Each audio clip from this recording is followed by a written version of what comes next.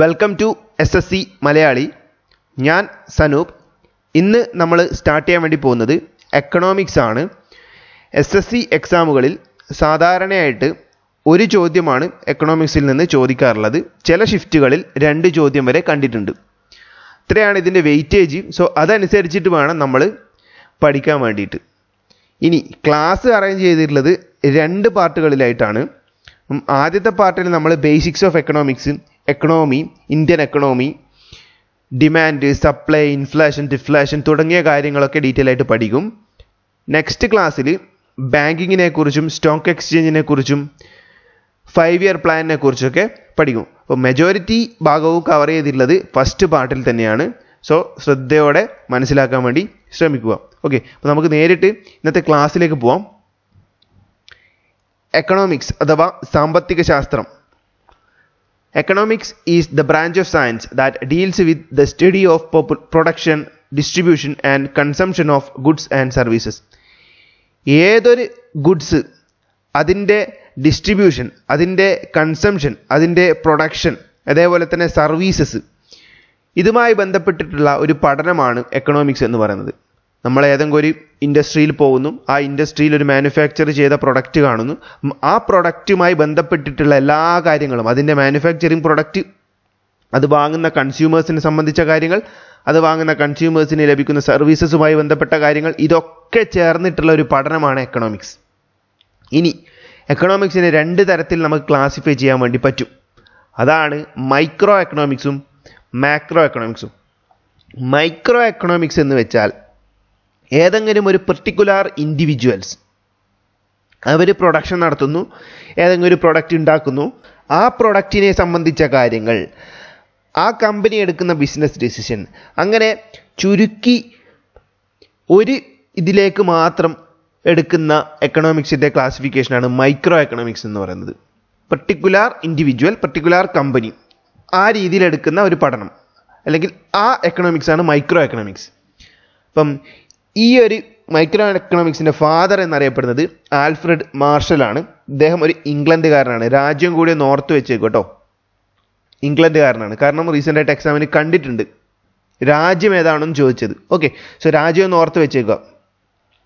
ഇനി macro economics എന്തായിരിക്കും? ഒരു രാജ്യത്തെ സംബന്ധിച്ച കാര്യങ്ങൾ, decisions of the country and government, അതായത് GDP, ഇൻഫ്ലേഷൻ, എംപ്ലോയ്മെൻറ്റ്, ഇതുപോലെ വലിയ വലിയ കാര്യങ്ങളെക്കുറിച്ചുള്ള പഠനമാണ് മാക്രോ എക്കണോമിക്സിലുള്ളത്. ഓക്കെ, അപ്പം മാക്രോ എക്കണോമിക്സിൻ്റെ ഫാദർ എന്നറിയപ്പെടുന്നത് JM കെയ്ൻസ് ആണ്. ഇദ്ദേഹവും ഇംഗ്ലണ്ടുകാരനാണ്. എക്സാമിന് കണ്ട ക്വസ്റ്റ്യൻ, മാക്രോ എക്കണോമിക്സിൻ്റെ പിതാവായിട്ടുള്ള JM കെയ്ൻസ് ഏത് രാജ്യത്തുള്ള ജനിച്ച ആളാണ്?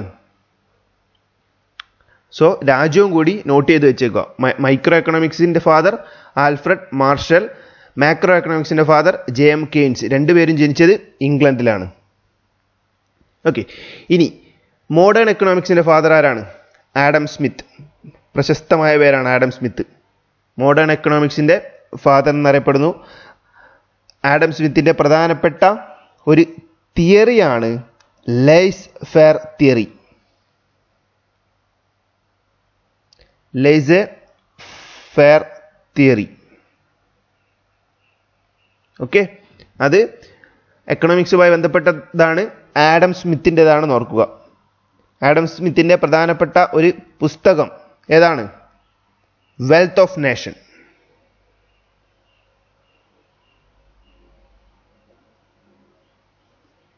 ഇനി എക്കണോമിക്സുമായി ബന്ധപ്പെട്ടിട്ടുള്ള മറ്റ് പ്രധാനപ്പെട്ട തിയറീസ് ഏതൊക്കെയാണെന്ന് കൂടി അറിഞ്ഞിരിക്കണം.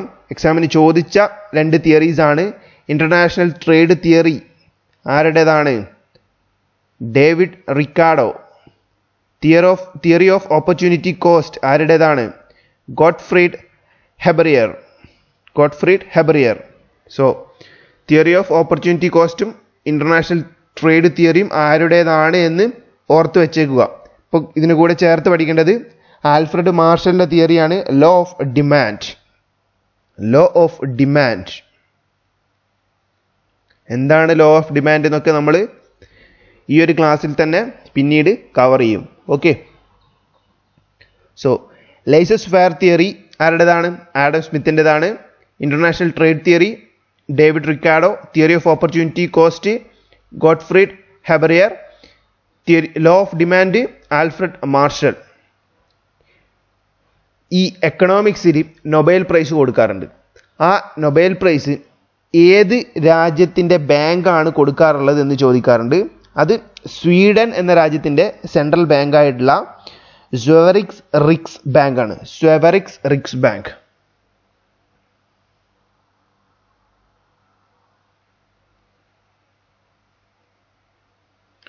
സ്വെവറിക്സ് റിക്സ് ബാങ്ക് ആണ് നൊബേൽ പ്രൈസ് കൊടുക്കാറുള്ളത്.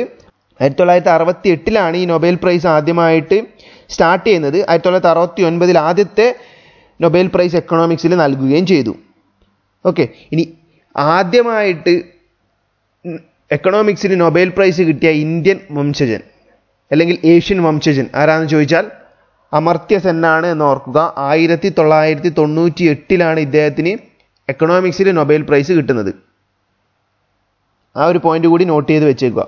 ഓക്കെ, ഇനി എക്കണോമിയെ നമ്മൾ ക്ലാസിഫൈ ചെയ്യുന്നു. എക്കണോമിയെ ക്ലാസിഫൈ ചെയ്യുമ്പോൾ നമുക്ക് മൂന്നായിട്ട് അതിനെ ക്ലാസിഫൈ ചെയ്യാൻ വേണ്ടി പറ്റും. ഒന്ന് ക്യാപിറ്റലിസ്റ്റ് എക്കണോമി, മറ്റൊന്ന് സോഷ്യലിസ്റ്റ് എക്കണോമി, മറ്റൊന്ന് മിക്സഡ് എക്കണോമി. നമ്മുടെ രാജ്യം ഏത് എക്കണോമിയാണ് എന്നൊക്കെ ചോദിക്കാറുണ്ട്. ഓക്കെ, അപ്പോൾ ആദ്യം എന്താണ് ക്യാപിറ്റലിസ്റ്റ് എക്കണോമി എന്ന് നോക്കാം. പ്രൈവറ്റ് ഓണർഷിപ്പിൽ എക്കണോമി മുന്നോട്ട് പോകുന്നുണ്ടെങ്കിൽ അതിനെയാണ് ക്യാപിറ്റലിസ്റ്റ് എക്കണോമി എന്നറിയപ്പെടുന്നത്. അതായത് ഗവൺമെൻറ്റിൻ്റെ കീഴിൽ ഒരു കൺട്രോളും ഉണ്ടാവില്ല.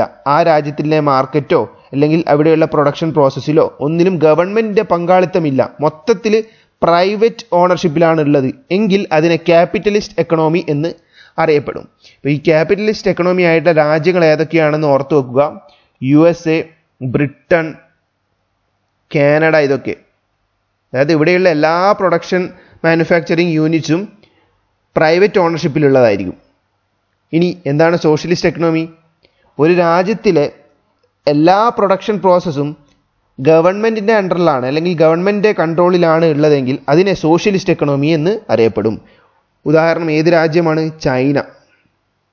ചൈനയിലെ എല്ലാ മാനുഫാക്ചറിങ് പ്രൊഡക്ഷൻ യൂണിറ്റുകളും ഗവൺമെൻറ്റിൻ്റെ കീഴിൽ പ്രവർത്തിക്കുന്നതാണ്. എന്താണ് മിക്സഡ് എക്കണോമി?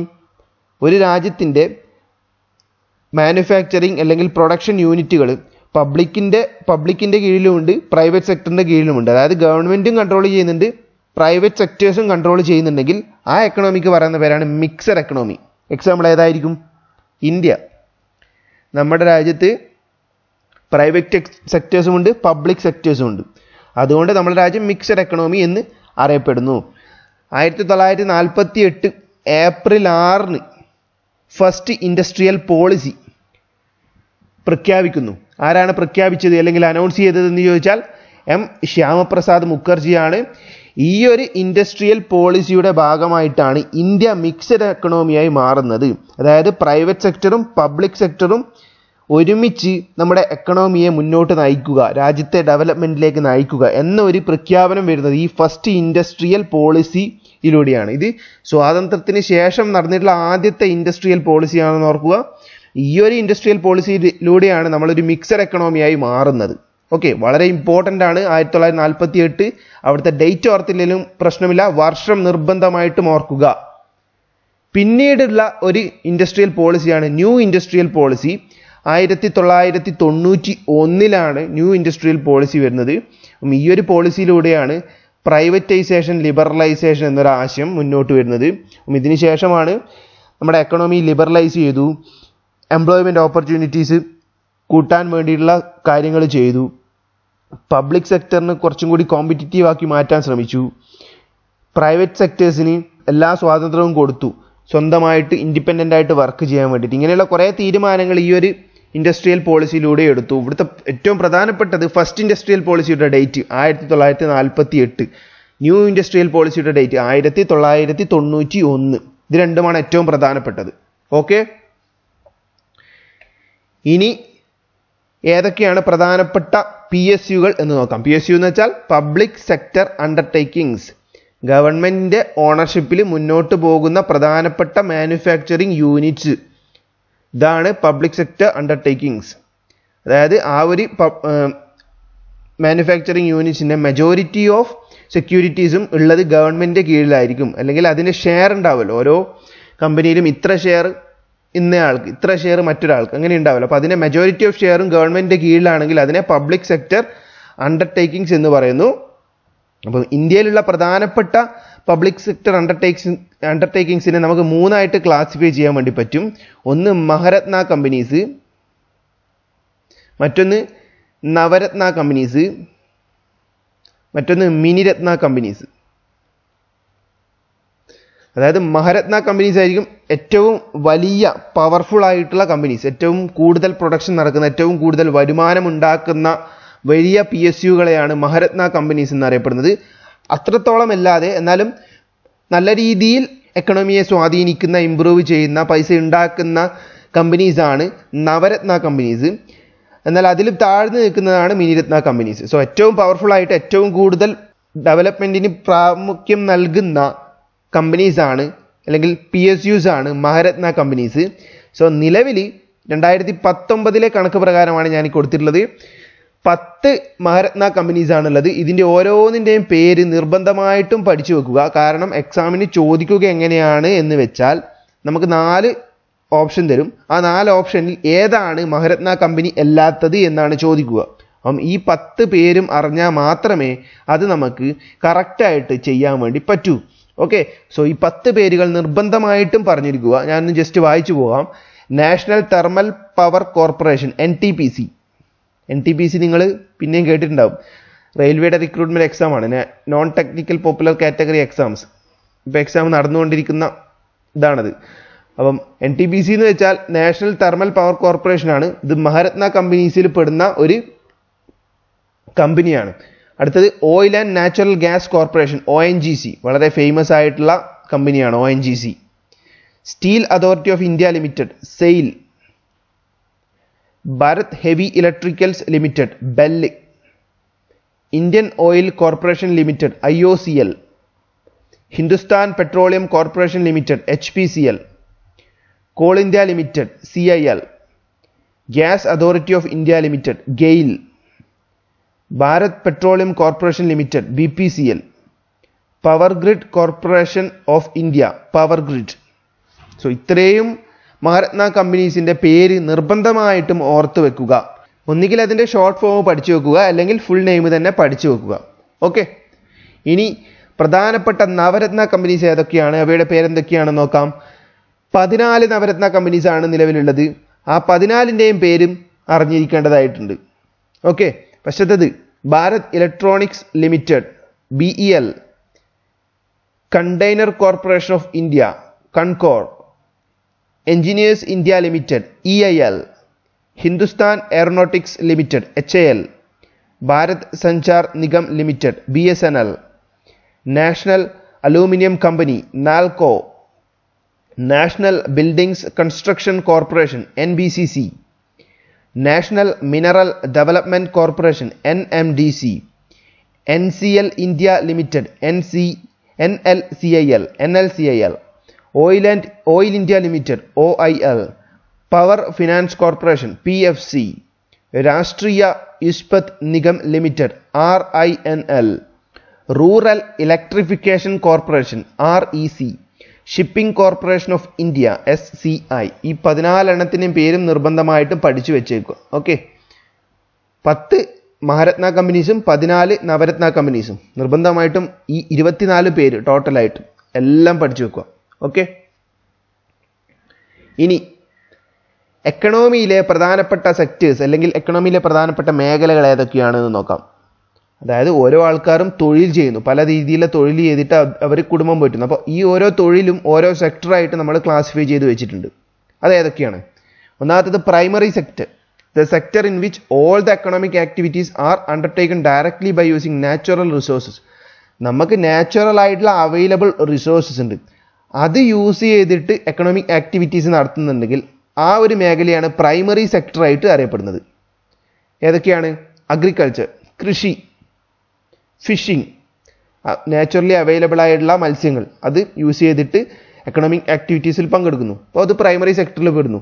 മൈനിങ്, മൈൻ ചെയ്തിട്ട് നമ്മൾ പ്രധാനപ്പെട്ട ഓർ കണ്ടെത്തുന്നു. അപ്പോൾ അതിലൂടെ നമ്മൾ എക്കണോമിക് ആക്ടിവിറ്റീസിൽ പങ്കെടുക്കും. അതാണ് പ്രൈമറി സെക്ടറിൽ വരുന്നത് എന്ന് പറഞ്ഞത്. ഫോറസ്ട്രിയും പ്രൈമറി സെക്ടറിൽ വരുന്നതാണ്. secondary sector. All the economic activities including the manufacturing of physical goods and other industrial production. അതായത് എല്ലാ പ്രധാനപ്പെട്ട മാനുഫാക്ചറിങ് അല്ലെങ്കിൽ ഇൻഡസ്ട്രിയൽ പ്രൊഡക്ഷനും ഉൾപ്പെട്ടിട്ടുള്ളത് ഈ secondary സെക്ടറിലാണ്.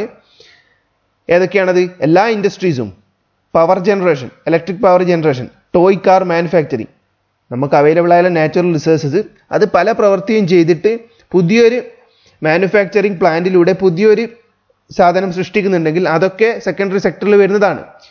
Cloth and food manufacturing ആണ്. അതായത് പ്രധാനപ്പെട്ട എല്ലാ മാനുഫാക്ചറിങ്ങും എല്ലാ ഇൻഡസ്ട്രീസും ഒക്കെ വരുന്നത് ഈ സെക്കൻഡറി സെക്ടറിലാണ്. ടെർഷ്യറി സെക്ടർ എന്തായിരിക്കും? The services sector which gives aid in all activities and development of primary and secondary sector. അതായത് പ്രൈമറി സെക്ടറിലും സെക്കൻഡറി സെക്ടറിലും വിറ്റ് പോകുന്ന സാധനങ്ങൾ അതിൻ്റെ എല്ലാ സർവീസസും കൊടുക്കുന്ന മേഖലയാണ് ഈ ടെർഷ്യറി സെക്ടർ. ഉദാഹരണത്തിന് നമ്മളെ സർവീസസ് എന്ന് കേൾക്കുമ്പോൾ തന്നെ ആദ്യം ഓർമ്മ വരിക കാറിൻ്റെ ബൈക്കിൻ്റെ സർവീസ് സെൻ്ററാണ്. അതായത് അവർ കാറും ബൈക്കും മാനുഫാക്ചർ ചെയ്ത് നമുക്ക് വിൽക്കുമ്പോൾ അത് സെക്കൻഡറി സെക്ടറായി. എന്നിട്ട് നമ്മൾ അത് വീണ്ടും എന്തെങ്കിലും കംപ്ലൈൻറ്റുമായിട്ട് കമ്പനിയിലേക്ക് തിരിച്ചു പോകുമ്പോൾ അപ്പോൾ അവിടെ നമുക്ക് തരുന്നത് സർവീസാണ്. സോ അത് tertiary sector.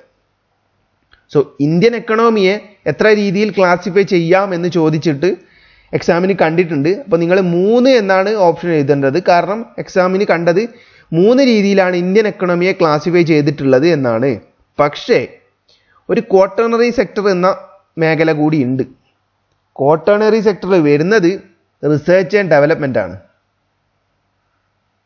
Okay, research and ഡെവലപ്മെൻറ്റുമായി ബന്ധപ്പെട്ട എല്ലാ കാര്യങ്ങളും വരുന്നത് ക്വാട്ടേണറി സെക്ടറിലാണ്. IT ഇൻഫർമേഷൻ ടെക്നോളജി വരുന്നതും ക്വാട്ടേണറി സെക്ടറിലാണ്. പക്ഷേ എക്സാമിന് കണ്ടുള്ളത് ഇന്ത്യൻ എക്കണോമിയെ എത്ര രീതിയിൽ ക്ലാസിഫൈ ചെയ്തു എന്ന് ചോദിച്ചാൽ ഈ 3 എണ്ണമാണ്. Primary sector, secondary sector, tertiary sector. Tertiary സെക്ടറിൽ ഞാൻ ഏതൊക്കെയാണ് എക്സാമ്പിൾ എന്ന് പറഞ്ഞിട്ടില്ല. Banking, transportation, trading, financial operation, business services, ഇതൊക്കെ ടെർഷ്യറി സെക്ടറിലാണ്. തൊഴിൽ എന്താണ് എന്ന് നോക്കുക.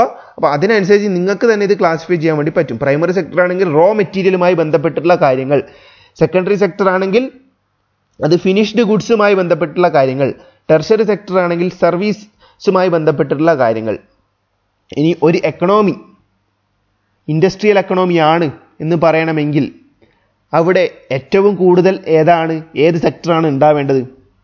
നോക്കുക, ഇൻഡസ്ട്രിയൽ സെക്ടർ എന്ന് പറയുമ്പോൾ നമുക്കറിയാം അത് ഏതിലാണ് പെടുന്നത്? Secondary sector. സോ ഒരു രാജ്യം അല്ലെങ്കിൽ ഒരു എക്കണോമി ഇൻഡസ്ട്രിയൽ സെക്ടർ ആണ് അല്ലെങ്കിൽ ഇൻഡസ്ട്രിയൽ എക്കണോമിയാണ് എന്ന് പറയണമെങ്കിൽ നമ്മൾ മനസ്സിലാക്കേണ്ടത് ആ രാജ്യത്ത് ഏറ്റവും കൂടുതലുള്ളത് സെക്കൻഡറി സെക്ടർ ആണ്. അഥവാ 50% മുകളിലും വരുന്നത് സെക്കൻഡറി സെക്ടർ ആക്ടിവിറ്റീസ് ആണ് എന്ന് ഉണ്ടെങ്കിൽ ആ രാജ്യം ഇൻഡസ്ട്രിയൽ എക്കണോമി ആയിട്ട് അറിയപ്പെടും. ഓക്കെ, സോ ഇതാണ് പ്രധാനപ്പെട്ട എക്കണോമിയിലെ സെക്ടേഴ്സ്. ഇനി ഇന്ത്യൻ എക്കണോമിയെ കുറിച്ചാണ് നമുക്ക് നോക്കാനുള്ളത്. ഇന്ത്യൻ എക്കണോമിയെ കുറിച്ച് നോക്കുമ്പോൾ ആദ്യം അറിയേണ്ടത് ഇന്ത്യയിൽ ഏറ്റവും കൂടുതൽ ആൾക്കാർ ചെയ്യുന്ന തൊഴിൽ എന്താണ് എന്നാണ്. ഓർക്കുക, അഗ്രികൾച്ചർ ആണത്. ഏറ്റവും കൂടുതൽ ആൾക്കാർ ഇന്ത്യയിൽ ചെയ്യുന്നത് ഏത് ജോലിയാണ്? അഗ്രികൾച്ചർ. ഓക്കെ, എന്താണ് നാഷണൽ ഇൻകം? നാഷണൽ ഇൻകം എന്ന് വെച്ചാൽ it is the sum of money value of all final goods and services produced in a country during a particular period of time, usually 1 year. അതായത് ഒരു വർഷം അല്ലെങ്കിൽ ഒരു financial ഇയറിൽ ഒരു രാജ്യത്ത് നിർമ്മിക്കപ്പെട്ടിട്ടുള്ള എല്ലാ ഗുഡ്സും ആ രാജ്യത്ത് ചെയ്തിട്ടുള്ള എല്ലാ സർവീസസും അതിൻ്റെയൊക്കെ മണി വാല്യൂയുടെ സമ്മാണ് നാഷണൽ ഇൻകം. ഓക്കെ, ആ ഡെഫിനിഷനിൽ തന്നെ എല്ലാം ഉണ്ട്. Sum of money value of all final goods and services produced in a country during a particular period of time, usually 1 year. സാധാരണയായിട്ട് 1 year ആണ് ആ നാഷണൽ ഇൻകം കാൽക്കുലേറ്റ് ചെയ്യാൻ വേണ്ടിയിട്ട് എടുക്കാറുള്ളത്. ഇന്ത്യയിൽ എടുക്കാറുള്ളത് ഒരു ഫിനാൻഷ്യൽ ഇയർ എന്ന രീതിയിലാണ്. ഫിനാൻഷ്യൽ ഇയർ ഇന്ത്യയിൽ സ്റ്റാർട്ട് ചെയ്യുന്നത് നമുക്കറിയാം 1 April മുതലാണ്. 1 April to 31 March ഇതാണ് ഫിനാൻഷ്യൽ ഇയർ ആയിട്ട് ഇന്ത്യയിൽ അറിയപ്പെടുന്നത്. സോ ഈ ഒരു കാലഘട്ടത്തിൽ ആ രാജ്യത്ത് നിർമ്മിക്കപ്പെട്ടിട്ടുള്ള എല്ലാ ഗുഡ്സും ആ രാജ്യത്ത് കൊടുത്തിട്ടുള്ള എല്ലാ സർവീസസും ഇതിൻ്റെയൊക്കെ മണി വാല്യൂ അതിൻ്റെ സമ്മാണ് നാഷണൽ ഇൻകം ആയിട്ട് അറിയപ്പെടുന്നത്. ഇനി എന്താണ് per capital income?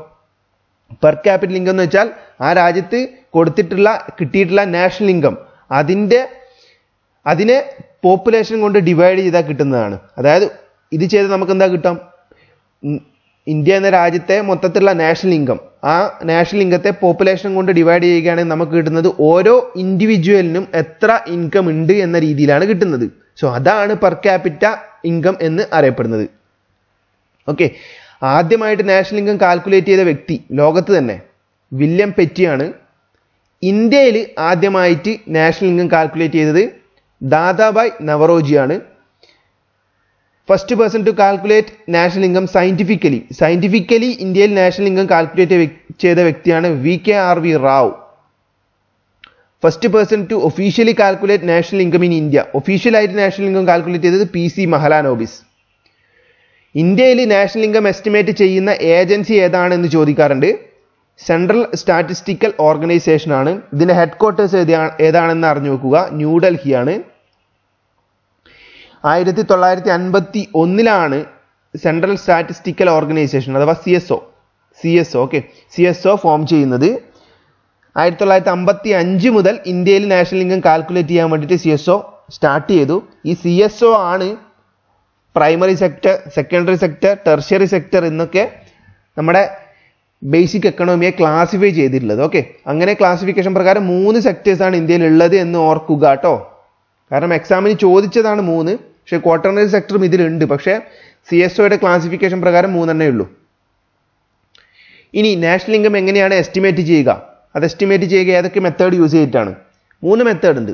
Product method, income method, expenditure method. ഈ 3 മെത്തേഡിന് പേര് നിർബന്ധമായിട്ട് ഓർത്തിരിക്കുക, ചോദിക്കാറുണ്ട്. ഫസ്റ്റത്തേത് പ്രൊഡക്റ്റ് മെത്തേഡ്. പ്രൊഡക്റ്റ് മെത്തേഡ് എങ്ങനെയാണ് കാൽക്കുലേറ്റ് ചെയ്യുന്നത്? പ്രൊഡക്റ്റ് മെത്തേഡ് എന്ന് പറയുന്നത് it's A total value of final goods and services produced in A country during N year.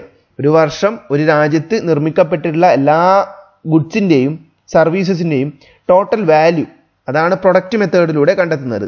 Income മെത്തേഡിലൂടെ നമ്മൾ കണ്ടെത്തുന്നത് ആ രാജ്യത്തെ എല്ലാ സിറ്റിസൺസിനും എത്ര നെറ്റ് ഇൻകം പേയ്മെൻറ്റ് കൊടുത്തിട്ടുണ്ട് എന്ന മെഷറിലൂടെ. ഇൻകം, ഒരു രാജ്യത്തെ എല്ലാ സിറ്റിസൺസിനും എത്ര ഇൻകം കിട്ടിയിട്ടുണ്ട്, ആ ഒരു മെഷറാണ് ഇൻകം മെത്തേഡിലൂടെ നാഷണൽ ഇൻകം കാണാൻ വേണ്ടിയിട്ട് യൂസ് ചെയ്യുന്നത്. എക്സ്പെൻഡിച്ചർ മെത്തേഡിലൂടെ എങ്ങനെയാണ് കാൽക്കുലേറ്റ് ചെയ്യുന്നത്? Total expenditure incurred by the society in A particular year കണ്ടെത്തുന്നു. ഒരു രാജ്യത്തെ അല്ലെങ്കിൽ ഒരു സൊസൈറ്റിയിൽ എത്ര എക്സ്പെൻഡിച്ചർ മൊത്തത്തിൽ ഉണ്ടായിട്ടുണ്ട് അത് കണ്ടെത്തിയാലും നമുക്ക് ഇൻകം കണ്ടെത്താൻ പറ്റില്ലേ? സോ അങ്ങനെയും നാഷണൽ ഇൻകം നമുക്ക് കണ്ടെത്താൻ വേണ്ടി പറ്റും. സോ ഈ 3 മെത്തേഡിന്റെ പേര് ഓർക്കുക: product method, income method, expenditure method. ഇനി നാഷണൽ ഇൻകവുമായി ബന്ധപ്പെട്ടിട്ട് നമ്മൾ അറിഞ്ഞിരിക്കേണ്ട ഒരു 4 ടേമുകൾ കൂടിയുണ്ട്. അതാണ് gross domestic product, net domestic product, gross national product, net national product. ഇതൊക്കെ നാഷണൽ ഇൻകം കണ്ടുപിടിക്കാൻ വേണ്ടിയുള്ള വ്യത്യസ്ത കൺസെപ്റ്റുകളാണ്. അപ്പോൾ ആദ്യം നമ്മൾ ഗ്രോസ് ഡൊമസ്റ്റിക് പ്രൊഡക്റ്റ് എന്താണെന്ന് നോക്കുന്നു. ഗ്രോസ് ഡൊമസ്റ്റിക് പ്രൊഡക്റ്റ് പറയുന്നത് it is the money value of all final goods and services produced within the domestic territory of A country during A given period. ഒരു പ്രത്യേക കാലയളവിൽ ഒരു രാജ്യത്തിൻ്റെ ഉള്ളിൽ, അത് പ്രത്യേകം ഓർക്കുക, ഒരു രാജ്യത്തിൻ്റെ ഉള്ളിൽ ഉണ്ടാവുന്ന എല്ലാ ഫൈനൽ ഗുഡ്സിൻ്റെയും സർവീസസിൻ്റെയും മണി വാല്യൂ, അതാണ് ഗ്രോസ് ഡൊമസ്റ്റിക് പ്രൊഡക്റ്റ് അഥവാ GDP എന്നറിയപ്പെടുന്നത്. അതായത് രാജ്യത്തിന് ഉള്ളിൽ ഉണ്ടാവുന്ന എല്ലാ പ്രവർത്തനങ്ങളും ഓർത്ത് വെക്കൂ. ഓക്കെ, ഇനി നെറ്റ് ഡൊമസ്റ്റിക് പ്രൊഡക്റ്റോ? ഒരു രാജ്യത്തെ ഉള്ളിലുണ്ടാവുന്ന എല്ലാ പ്രവർത്തനങ്ങളും കണ്ടെത്തി, അത് നമുക്ക് ഗ്രോസ് ഡൊമസ്റ്റിക് പ്രൊഡക്റ്റ് ആയിട്ട് കിട്ടി. ഈ ഗ്രോസ് ഡൊമസ്റ്റിക് പ്രൊഡക്റ്റ് നിന്ന് ഡിപ്രിസിയേഷൻ അങ്ങ് കുറച്ചാൽ കിട്ടുന്നതാണ് നെറ്റ് ഡൊമസ്റ്റിക് പ്രൊഡക്റ്റ്. ഡിപ്രിസിയേഷൻ എന്ന് വെച്ചാൽ എന്താണ്? ഒരു ഗുഡ് നമ്മൾ ഉണ്ടാക്കുമ്പോൾ അതിന് വിയറും ടിയറും കാരണം അതിൻ്റെ വാല്യൂ നഷ്ടപ്പെടുന്നുണ്ട്. ആ നഷ്ടപ്പെടുന്ന വാല്യൂ അതിൽ നിന്ന് കുറച്ചാൽ മാത്രമേ നമുക്ക് ആക്ച്വലായിട്ട് എത്ര മണി നമുക്ക് കിട്ടിയിട്ടുണ്ട് എന്ന് മനസ്സിലാക്കാൻ വേണ്ടി പറ്റൂ. സോ അതിലൂടെയാണ് നമുക്ക് നെറ്റ് ഡൊമസ്റ്റിക് പ്രൊഡക്റ്റ് കണ്ടെത്താൻ വേണ്ടി പറ്റുക. അതായത് net domestic product is equal to gross domestic product minus depreciation. Depreciation എന്ന് വെച്ചാൽ വിയറും ടിയറും കാരണം നഷ്ടപ്പെടുന്ന അല്ലെങ്കിൽ ഒരു പ്രൊഡക്റ്റിന് ഇല്ലാണ്ടാവുന്ന അതിൻ്റെ വാല്യൂ ആണ് ഡിപ്രിസിയേഷൻ. അതങ്ങ് സബ്ട്രാക്ട് ചെയ്ത് കളഞ്ഞാൽ നമുക്ക് നെറ്റ് ഡൊമസ്റ്റിക് പ്രൊഡക്റ്റ് കണ്ടെത്താൻ വേണ്ടി പറ്റും. ഇനി ഗ്രോസ് നാഷണൽ പ്രൊഡക്റ്റ് എന്താണ്? It is the money value of all final goods and services produced in the year.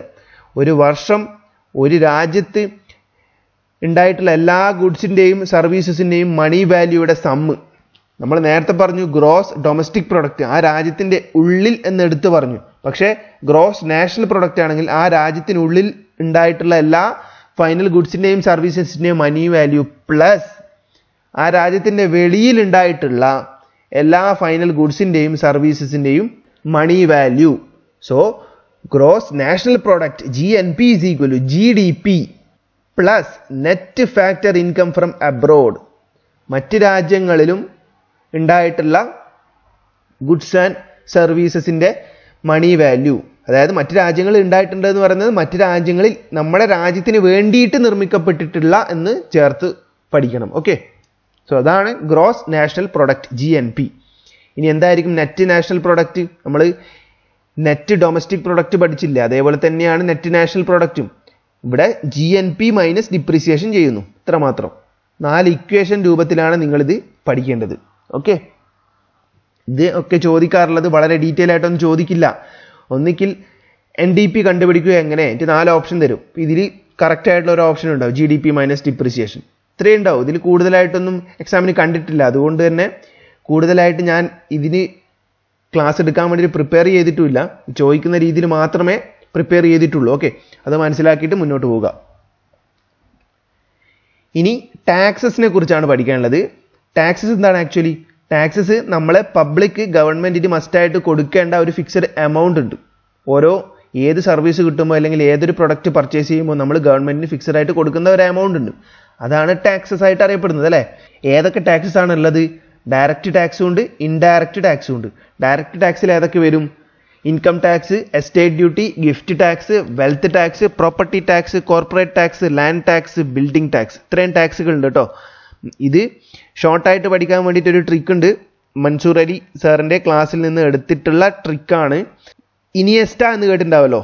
Iniesta സ്പെയിനിൻ്റെ football player ആയിരുന്നു ഇനിയസ്റ്റ. അപ്പം ഫുട്ബോൾ അറിയുന്ന ആളാണെങ്കിൽ ആ പേര് കേട്ടിട്ടുണ്ടാവും, അല്ലാത്ത ആളാണെങ്കിൽ മനസ്സിലാക്കുക. സ്പെയിനിൻ്റെ ഫുട്ബോൾ പ്ലെയർ ആണ് ഇനിയസ്റ്റ. സോ ഇനിയസ്റ്റയ്ക്ക് ഗിഫ്റ്റ് കിട്ടിയതാണ് വിപ്രോ കോർപ്പറേഷൻ എന്ന് പഠിച്ചാൽ ഇത്രയും ടാക്സുകളുടെ പേരുകൾ നിങ്ങൾക്ക് കിട്ടും. Iniesta, gift, Wipro corporation, income tax, estate duty, gift tax, wealth tax, property tax, corporate tax. ഇനിയസ്റ്റയ്ക്ക് gift കിട്ടിയതാണ് വിപ്രോ കോർപ്പറേഷൻ. ആ ഒരു ഷോർട്ട് ട്രിക്ക് ഓർത്ത് വെക്കുക. അതിൻ്റെ കൂടെ ലാൻഡ് ടാക്സും ബിൽഡിംഗ് ടാക്സും ചേർത്താൽ നമുക്ക് ഡയറക്റ്റ് ടാക്സിന് മൊത്തത്തിലുള്ള കിട്ടും.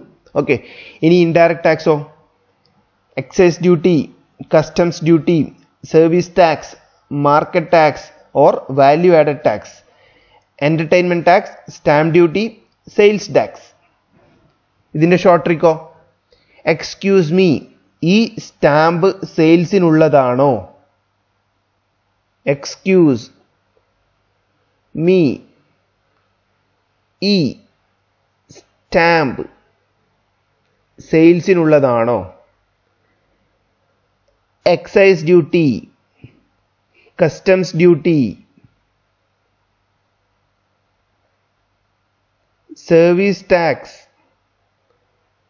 Market tax, entertainment tax, stamp duty, sales tax. Excuse me, ഈ സ്റ്റാമ്പ് സെയിൽസിനുള്ളതാണോ? ആ ഒരു ഷോർട്ട് ട്രിക്കും പഠിക്കാൻ പറ്റുന്നവർ ഓർത്ത് വെക്കുക. അല്ലെങ്കിൽ ഈ പേര് തന്നെ അറിയുന്നവരാണെങ്കിൽ അങ്ങനെ തന്നെ പഠിച്ചു വെച്ചേക്കുക. ഓക്കെ, ഇനി കേന്ദ്ര ഗവൺമെൻറ്റിന് കിട്ടുന്ന ടാക്സുകളിൽ ഏറ്റവും പ്രധാനപ്പെട്ട ടാക്സ് അല്ലെങ്കിൽ കേന്ദ്ര ഗവൺമെൻറ്റിൻ്റെ വരുമാനത്തിൽ ഏറ്റവും കൂടുതലായിട്ട് ഏത് ടാക്സിലൂടെയാണ് വരുന്നത് എന്ന്. ഏതാണത്? Corporate tax.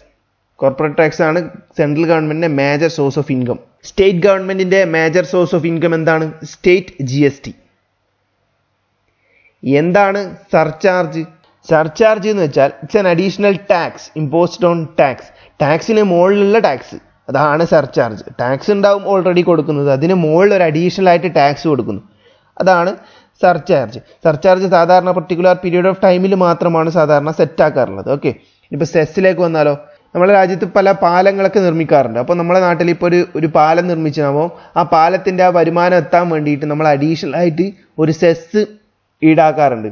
പിന്നെ പ്രളയ സെസ് കേട്ടില്ലേ? പ്രളയത്തിൽ നാശനഷ്ടം സംഭവിച്ച അതൊക്കെ റിക്കവർ ചെയ്യാൻ വേണ്ടിയിട്ട് നമ്മളെ കയ്യിൽ നിന്ന് ഈടാക്കാറുള്ള ചെറിയൊരു വരുമാനം, ചെറിയൊരു പൈസ, അതാണ് സെസ് എന്നറിയപ്പെടുന്നത്. ഇതും അഡീഷണൽ ടാക്സ് ആണ്, ടാക്സിന് പുറമെ ഇമ്പോസ് ചെയ്യുന്ന ടാക്സ്.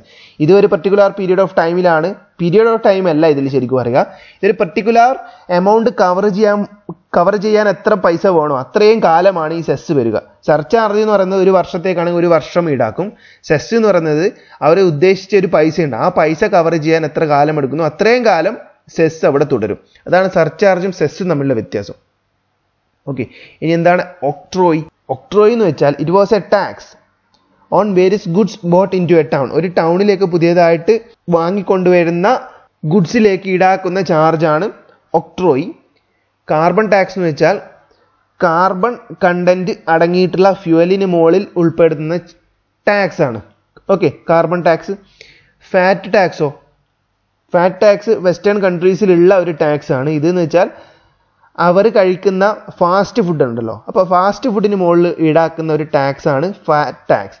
ഇങ്ങനെ ഒരു ടാക്സ് ഈടാക്കാനുള്ള കാരണം അവിടുത്തെ ആൾക്കാരുടെ ഹെൽത്തിനെ സംരക്ഷിക്കുക എന്നുള്ളതുകൊണ്ടാണ്. ടാക്സ് അധികം വരുമ്പോൾ അവർ ഭക്ഷണങ്ങൾ ഫാസ്റ്റ് ഫുഡ് ഒഴിവാക്കും എന്നുള്ളത് കൊണ്ടാണ് ഫാറ്റ് ടാക്സ് അവിടെ ചാർജ് ചെയ്യുന്നത്.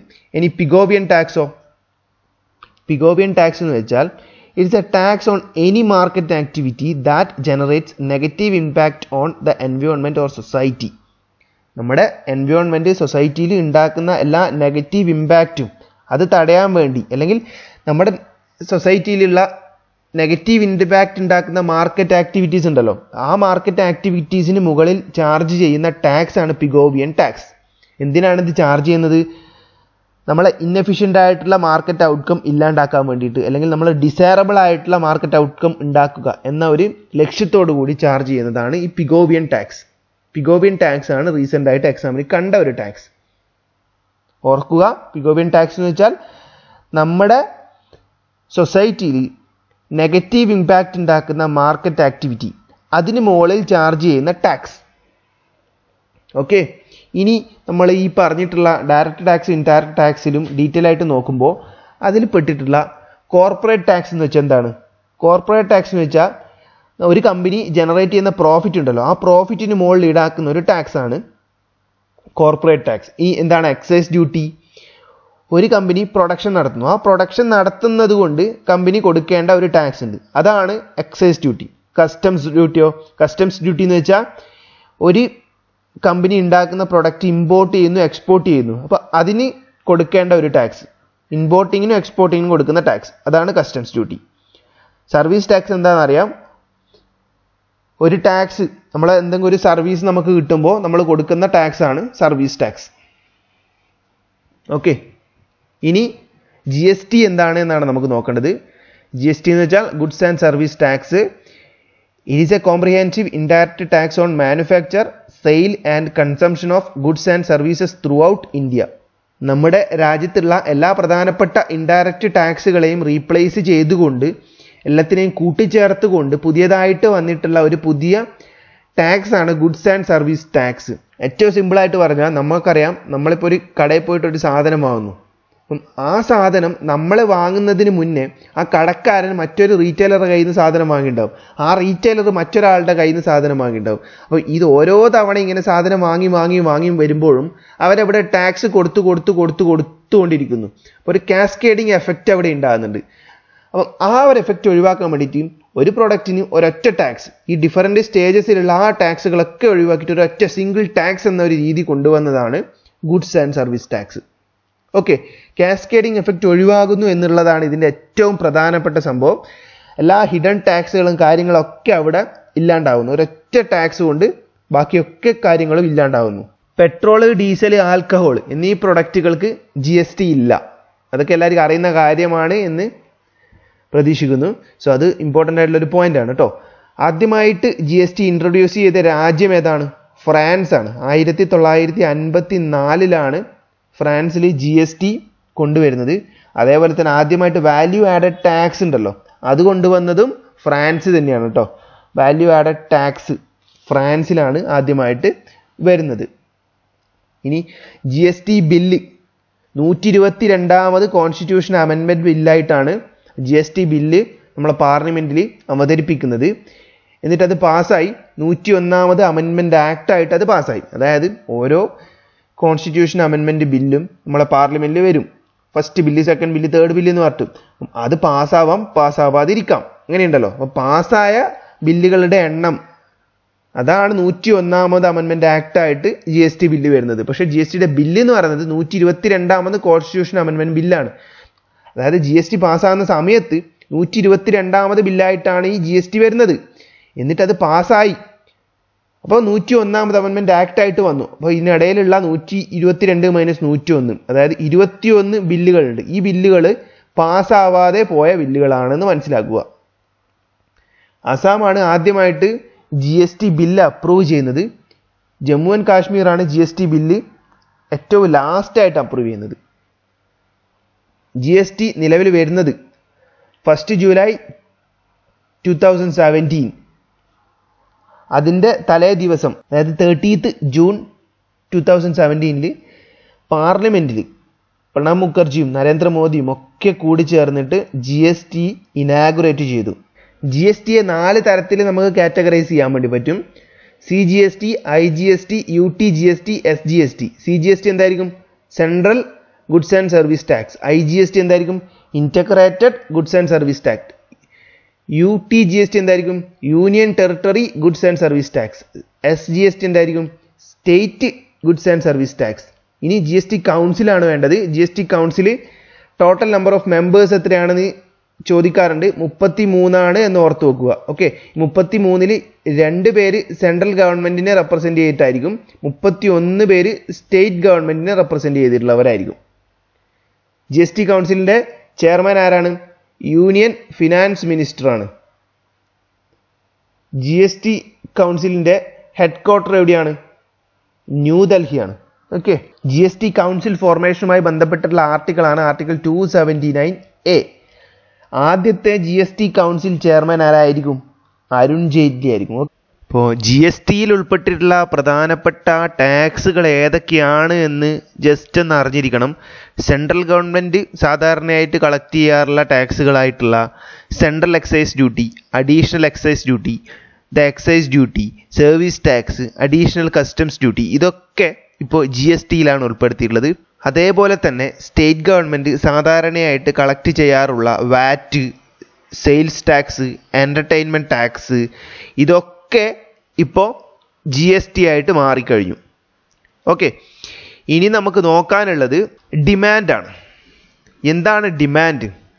ഡിമാൻഡ് എന്ന് വെച്ചാൽ simply the willingness of the customer to by some product. നോക്കൂ, ഒരു കമ്പനി ഒരു പ്രൊഡക്റ്റ് ലോഞ്ച് ചെയ്യുന്നു. ആ പ്രൊഡക്റ്റിൻ്റെ പൈസ 1000 രൂപയാണ്. അപ്പം കുറച്ച് ആൾക്കാർ ആ പ്രൊഡക്റ്റ് വാങ്ങാൻ വേണ്ടി കടയിലേക്ക് പോകുന്നു. അപ്പോൾ അവരറിയുന്നു പൈസ 1000 രൂപയാണ്. അപ്പോൾ അതിൽ കുറച്ച് കസ്റ്റമേഴ്സ് അത് പർച്ചേസ് ചെയ്യാൻ താല്പര്യപ്പെടില്ല, കുറച്ച് പേര് താല്പര്യപ്പെടും. പക്ഷേ അതിൻ്റെ വില കുറച്ചൊന്ന് കുറക്കുകയാണെങ്കിൽ കൂടുതൽ പേര് അത് പർച്ചേസ് ചെയ്യാൻ താല്പര്യപ്പെടും.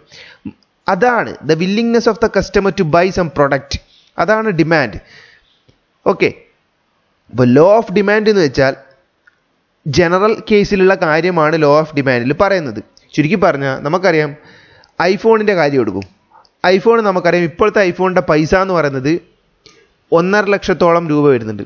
അപ്പോൾ എന്നാലും ആൾക്കാർ കൂടുതലായിട്ട് അത് വാങ്ങുന്നുണ്ട്, അല്ലേ?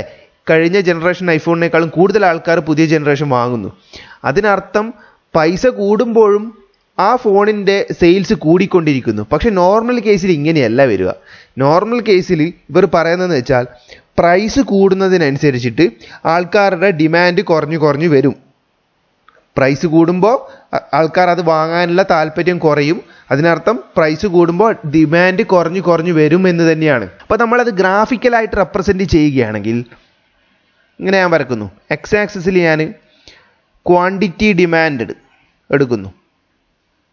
ഓക്കെ, വൈ ആക്സിസിൽ എടുക്കുന്നത് പ്രൈസ്. അപ്പോൾ ഈ ലോ ഓഫ് ഡിമാൻഡ് പറയുന്നത് പ്രൈസ് കൂടുമ്പോൾ ക്വാണ്ടിറ്റി ഡിമാൻഡ് കുറഞ്ഞു വരും. കൂടുതൽ പൈസ ആവുന്ന കുറച്ച് പൈസ ആവുന്ന സമയത്ത് കുറേ ആൾക്കാർ വാങ്ങിയിട്ടുണ്ടായി. പക്ഷേ പൈസ കൂടിയപ്പോൾ കുറച്ച് ആൾക്കാരെ വാങ്ങുന്നുള്ളൂ. അതാണ് general case of law of demand. ഈ ലോ ഓഫ് ഡിമാൻഡ് പറയുമ്പോൾ ഇതിൽ കുറേ അസംഷൻസ് എടുക്കുന്നുണ്ട്, മാത്രമല്ല കുറേ കാര്യങ്ങൾ കോൺസ്റ്റൻ്റ് ആയിട്ട് വെക്കുന്നുണ്ട്. അപ്പോൾ ഇങ്ങനത്തെ കുറച്ച് കാര്യങ്ങളൊക്കെ ചെയ്തിട്ട് മെജോറിറ്റി പീപ്പിളിൻ്റെ കാര്യത്തിലാണ് ഇവർ ഈ ലോ ഓഫ് ഡിമാൻഡ് ഇറക്കിയിട്ടുള്ളത്. പക്ഷേ ഇതിന് വിപരീതമായിട്ട് ഞാൻ നേരത്തെ പറഞ്ഞ പോലെ തന്നെ കുറച്ച് ആൾക്കാർ ഇതിന് കോൺട്രറി ആയിട്ട് പ്രവർത്തിക്കുന്നതും ഉണ്ട്.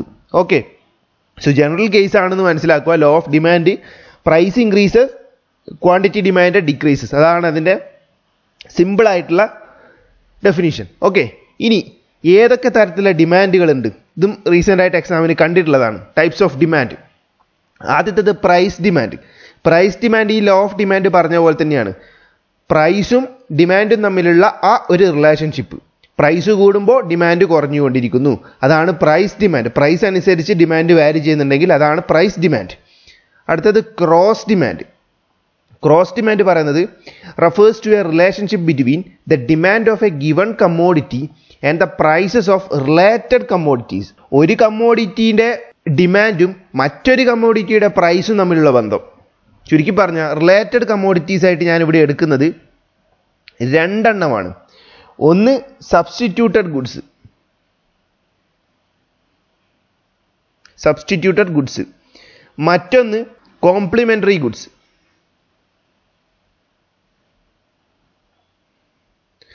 സബ്സ്റ്റിറ്റ്യൂട്ടഡ് ഗുഡ്സിന് എക്സാമ്പിളായിട്ട് ഞാൻ എടുക്കുന്നത് tea and കോഫിയാണ്. Tea and coffee നമുക്കറിയാം, നമ്മളൊരു കടയിൽ ചെന്ന് ചായക്ക് ചോദിക്കുന്നു. അപ്പോൾ അവിടെ ചായ ഇല്ലെങ്കിൽ നമ്മൾ സ്വാഭാവികമായിട്ടും കോഫിയിലേക്കാണ് തിരിയുക. മെജോറിറ്റി ആൾക്കാരുടെ കാര്യമാണ് പറയുന്നത്. അങ്ങനെയാണ് പോവുക. അതാണ് സബ്സ്റ്റിറ്റ്യൂട്ടഡ് ഗുഡ്. ഒന്നില്ലെങ്കിൽ നമ്മൾ സ്വാഭാവികമായിട്ടും മറ്റേതിലേക്ക് സെലക്ട് ചെയ്യുന്നു. അങ്ങനെയുള്ള കാര്യങ്ങളാണ് സബ്സ്റ്റിറ്റ്യൂട്ടഡ് ഗുഡായിട്ട് അറിയപ്പെടുന്നത്. ഇനിയിപ്പോൾ കോംപ്ലിമെൻ്ററി ഗുഡോ, ഒന്നില്ലെങ്കിൽ മറ്റേതിനെ കൊണ്ട് ഒരു യൂസും ഇല്ല, ആ ഒരു കേസാണ് കോംപ്ലിമെൻ്ററി ഗുഡ്. ഞാൻ പറയാം ഏതൊക്കെയാണ് എക്സാമ്പിൾ. കാർ ആൻഡ് പെട്രോൾ എടുത്തു നോക്കൂ. കാറ് ഇല്ലെങ്കിൽ പെട്രോളിന് വേറെ പ്രത്യേകിച്ച് അവിടെ വാല്യൂ വരുന്നില്ല. അതേപോലെ തന്നെ പെട്രോൾ ഇല്ലെങ്കിൽ കാറ് വാങ്ങിയോണ്ട് കാര്യമില്ലല്ലോ, ഓടിക്കാൻ പറ്റില്ലല്ലോ. അതാണ് കോംപ്ലിമെൻ്ററി ഗുഡ്. ഒന്നില്ലെങ്കിൽ മറ്റേതിന് വാല്യൂ വരുന്നില്ല, ആ ഒരു ടൈപ്പ് സാധനങ്ങളാണ് കോംപ്ലിമെൻ്ററി ഗുഡ്. ഈ രണ്ടും കൂടി ചേർന്നതാണ് റിലേറ്റഡ് കോമോഡിറ്റീസ് ആയിട്ട് ഇവിടെ റെപ്രസെൻ്റ് ചെയ്യുന്നത്. നോക്കൂ, ഒരു കടയിൽ പോകുന്നു. അപ്പം നമ്മൾ അറിയുന്നു അവിടുത്തെ കോഫിയുടെ പ്രൈസ് കൂട്ടിയിട്ടുണ്ട്. അപ്പം നമ്മൾ കോഫി കഴിക്കാൻ പോയാൽ നമ്മൾ അവിടെ പ്രൈസ് കൂട്ടി എന്നുള്ളത് കൊണ്ട് നമ്മൾ സ്വാഭാവികമായിട്ടും ടീ കുടിക്കും, അല്ലേ? സോ ടീയുടെ ഡിമാൻഡ് അവിടെ കൂടുന്നു. അതായത് കോഫിയുടെ പ്രൈസ് കൂട്ടുമ്പോൾ ടീയുടെ ഡിമാൻഡാണ് കൂടുന്നത്. അത് തന്നെയാണ് ഈ ക്രോസ് ഡിമാൻഡ് പറയുന്നത്. ഒന്നിൻ്റെ പ്രൈസ് കൂടുമ്പോൾ മറ്റേതിൻ്റെ ഡിമാൻഡ് കൂടുന്നു. ഇനി നോക്കൂ, നമ്മൾ ഒരാളിങ്ങനെ കാറ് വാങ്ങാനുള്ള പ്ലാൻ ഉണ്ട്. അപ്പം നമുക്കറിയാം ഇപ്പോഴത്തെ കാലഘട്ടത്തിൽ പെട്രോളിൻ്റെ പ്രൈസ് ഇങ്ങനെ അടിക്കടി കയറിക്കൊണ്ടിരിക്കുക. അപ്പോൾ ഇങ്ങനെ കയറിക്കൊണ്ടിരിക്കുമ്പോൾ നമുക്ക് സ്വാഭാവികമായിട്ടൊരു ടെൻഡൻസി ഉണ്ടാവും, കാറ് വാങ്ങി അതിനെ മെയിൻ്റനൻസ് ചെയ്യാൻ പറ്റില്ല. അപ്പം പെട്രോളിൻ്റെ പ്രൈസ് കൂടുമ്പോൾ കാറ് വാങ്ങുന്നില്ല, കാറിൻ്റെ ഡിമാൻഡ് കുറയുന്നു. അതും ക്രോസ് ഡിമാൻഡിൽ വരുന്നതാണ്. ഒന്നിൻ്റെ ഡിമാൻഡ് കൂടുമ്പോൾ ഒന്നിൻ്റെ പ്രൈസ് കൂടുമ്പോൾ മറ്റേതിൻ്റെ ഡിമാൻഡ് കൂടുന്നു, അല്ലെങ്കിൽ മറ്റേതിൻ്റെ ഡിമാൻഡ് കുറയുന്നു. ആ ഒരു ലിങ്ക്, അങ്ങനെയുള്ള ഒരു റിലേഷൻഷിപ്പാണ് ക്രോസ് ഡിമാൻഡായിട്ട് പറയുന്നത്. ഓക്കെ, ഇനി ഇൻകം ഡിമാൻഡ്. എന്താണ് ഇൻകം ഡിമാൻഡ്? ഒരാളുടെ സാലറി കൂടുന്നു. അപ്പോൾ അങ്ങനെ സാലറി കൂടുമ്പോൾ അയാൾ സ്വാഭാവികമായിട്ടും സാധാരണ വാങ്ങിയിരുന്ന ഒരു കോമോഡിറ്റിയുടെ അളവ് ഇനി വാങ്ങുമ്പോൾ കൂടുതൽ വാങ്ങില്ലേ?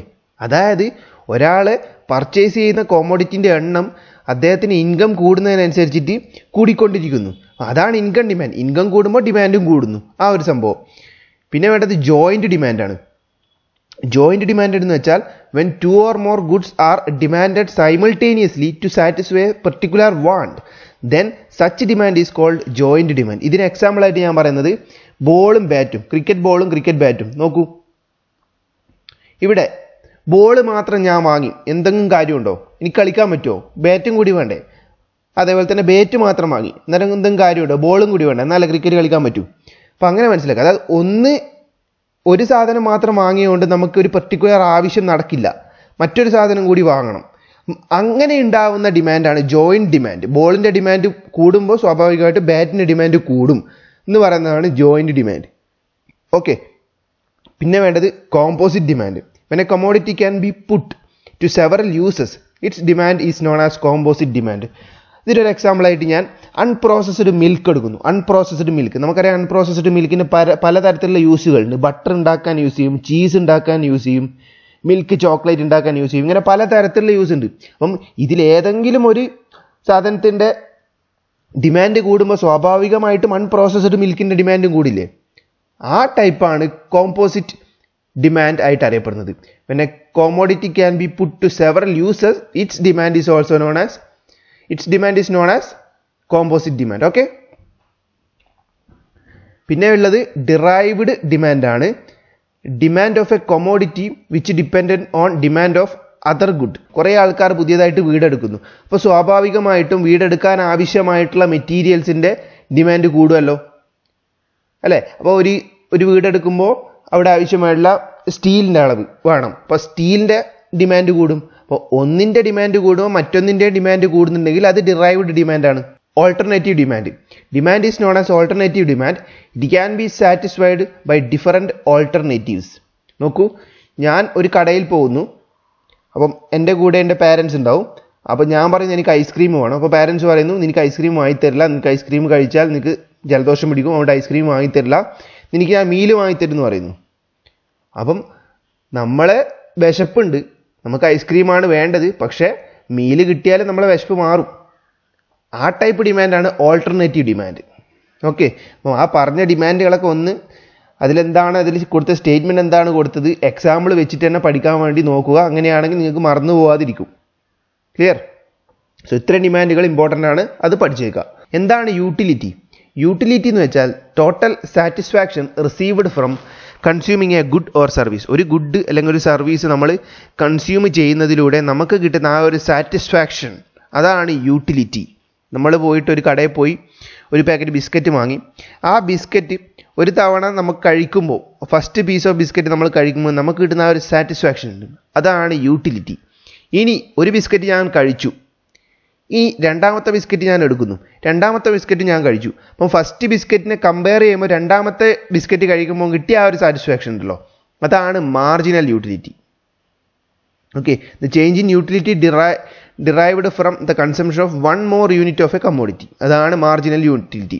ഇപ്പം മാർജിനൽ യൂട്ടിലിറ്റി എന്ന് പറയുന്നത് പലതരത്തിലാവാം. ഒന്നിക്കിൽ പോസിറ്റീവ് മാർജിനൽ യൂട്ടിലിറ്റി ആവാം, നെഗറ്റീവ് മാർജിനൽ യൂട്ടിലിറ്റി ആവാം, അല്ലെങ്കിൽ സീറോ മാർജിനൽ യൂട്ടിലിറ്റി ആവാം. അതെങ്ങനെയാണ് വരിക? പോസിറ്റീവ് മാർജിനൽ യൂട്ടിലിറ്റി നമുക്ക് ആദ്യം നോക്കാം. ഞാൻ ആദ്യം ഒരു ബിസ്ക്കറ്റ് കഴിച്ചു, രണ്ടാമത്തെ ബിസ്ക്കറ്റ് കഴിക്കുമ്പോൾ എനിക്ക് ആദ്യം കഴിച്ച ബിസ്ക്കറ്റിനേക്കാൾ കൂടുതൽ സാറ്റിസ്ഫാക്ഷൻ കിട്ടിയിട്ടുണ്ടെങ്കിൽ അതിനർത്ഥം അത് പോസിറ്റീവ് മാർജിനൽ യൂട്ടിലിറ്റിയാണ്. ഇനിയിപ്പോൾ രണ്ടാമത് കഴിച്ച ആ ബിസ്ക്കറ്റ് ഫസ്റ്റ് കഴിച്ച ബിസ്ക്കറ്റിൻ്റെ അത്ര എനിക്കൊരു സാറ്റിസ്ഫാക്ഷൻ കിട്ടിയിട്ടില്ല, അതിനേക്കാൾ കുറവാണ് കിട്ടിയത്. അതായത് ഫസ്റ്റത്തെ കഴിക്കുമ്പോഴത്തേക്ക് നമുക്ക് അടുത്തുപോയി, രണ്ടാമത്തെ കഴിക്കാൻ പറ്റുന്നില്ല. ആ ഒരു അവസ്ഥയാണെങ്കിൽ മാർജിനൽ യൂട്ടിലിറ്റി എന്തായിരിക്കും? നെഗറ്റീവ് മാർജിനൽ യൂട്ടിലിറ്റി ആയിരിക്കും. സീറോ മാർജിനൽ യൂട്ടിലിറ്റി എന്ന് പറയുന്നത് എന്തായിരിക്കും? ആദ്യത്തെ ബിസ്ക്കറ്റ് കഴിക്കുമ്പോൾ കിട്ടിയ ആ ഒരു സാറ്റിസ്ഫാക്ഷൻ മാത്രമേ രണ്ടാമത് കഴിക്കുമ്പോഴും കിട്ടുന്നുള്ളൂ, കൂടുതലൊന്നും കിട്ടുന്നില്ല, കുറവുമില്ല. അങ്ങനെയാണെങ്കിൽ അത് സീറോ മാർജിനൽ യൂട്ടിലിറ്റി ആയിരിക്കും. ഓക്കെ, ഇങ്ങനെയാണ് യൂട്ടിലിറ്റി ഡിഫൈൻ ചെയ്തത്. ഈ യൂട്ടിലിറ്റി എന്ന് പറയുന്ന ടേം ഡയറക്റ്റായിട്ട് നമ്മളെ ഡിമാൻഡുമായിട്ട് ലിങ്ക് ചെയ്തിട്ടുണ്ട്. അപ്പോൾ യൂട്ടിലിറ്റി എങ്ങനെയാണോ ഇതുള്ളത് അതേപോലെ തന്നെയായിരിക്കും ഡിമാൻഡ്. യൂട്ടിലിറ്റി കൂടുതലാണെങ്കിൽ സ്വാഭാവികമായിട്ടും ഡിമാൻഡും കൂടിക്കൊണ്ടിരിക്കും. ഓക്കെ, ഇനി നമുക്ക് വേണ്ടത് സപ്ലൈ ആണ്. സപ്ലൈ എന്ന് വെച്ചാൽ എന്താണ്? ഒരു കമ്പനി ഒരു പ്രോഡക്റ്റ് ഇറക്കുന്നു, ആ പ്രോഡക്റ്റ് കമ്പനി വിൽപ്പനയ്ക്ക് അയച്ചു കൊടുക്കുന്നു, അതാണ് സപ്ലൈ. എത്ര അളവിൽ അയച്ചു കൊടുക്കുന്നു, അതാണ് അതിന് സപ്ലൈന് കാര്യങ്ങൾ പറയുന്നത്. ഈ ലോ ഓഫ് സപ്ലൈ എന്താണെന്ന് അറിയാം. It States that higher the price higher the quantity supplied. ഒരു കോമോഡിറ്റിയുടെ പ്രൈസ് കൂടുതലാണെങ്കിൽ ക്വാണ്ടിറ്റി സപ്ലൈഡും കൂടുതലാവും. അതിപ്പോൾ ഗ്രാഫ് വരക്കുകയാണെങ്കിൽ പ്രൈസും ക്വാണ്ടിറ്റിയും തമ്മിൽ ഗ്രാഫ് വരച്ചാൽ ഇങ്ങനെ കിട്ടും. പ്രൈസ് കൂടുമ്പോൾ ക്വാണ്ടിറ്റി സപ്ലൈഡും കൂടും. അതിൽ ചെറിയൊരു കൺഫ്യൂഷൻ വരും. അതെങ്ങനെയാണ് പ്രൈസ് കൂടുമ്പോൾ ക്വാണ്ടിറ്റി സപ്ലൈഡും കൂടുക എന്ന് ഞാൻ പറഞ്ഞുതരാം. നോക്കൂ, ഒരു പ്രോഡക്റ്റ്, ആ പ്രോഡക്റ്റിൻ്റെ പൈസ 10 റുപ്പീസാണ്. അങ്ങനെ company 100 quantity of that material supply ചെയ്തു. അപ്പം ആ കമ്പനിക്ക് കിട്ടുന്ന ടോട്ടൽ പൈസ എത്രയായിരിക്കും? 1000 റുപ്പീസ് അല്ലേ? ഇനി ആ പ്രൊഡക്റ്റിൻ്റെ പൈസ 20 വർദ്ധിപ്പിച്ചു.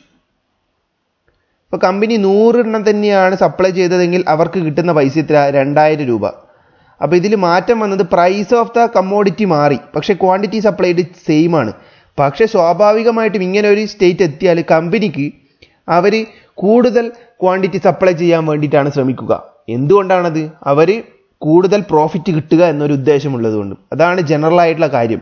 സോ അവർ കൂടുതലായിട്ട് ക്വാണ്ടിറ്റി സപ്ലൈഡ് ഇൻക്രീസ് ചെയ്യും. അങ്ങനെ ചെയ്യുമ്പോൾ അവർക്ക് കിട്ടുന്ന ടോട്ടൽ പ്രോഫിറ്റും കൂടും. അപ്പോൾ അതാണ് ഈ പ്രൈസ് വേഴ്സസ് ക്വാണ്ടിറ്റി സപ്ലൈഡ് തമ്മിലുള്ള റിലേഷൻ. പ്രൈസ് കൂടുന്നതിനനുസരിച്ച് ക്വാണ്ടിറ്റി സപ്ലൈഡ് കൂടും.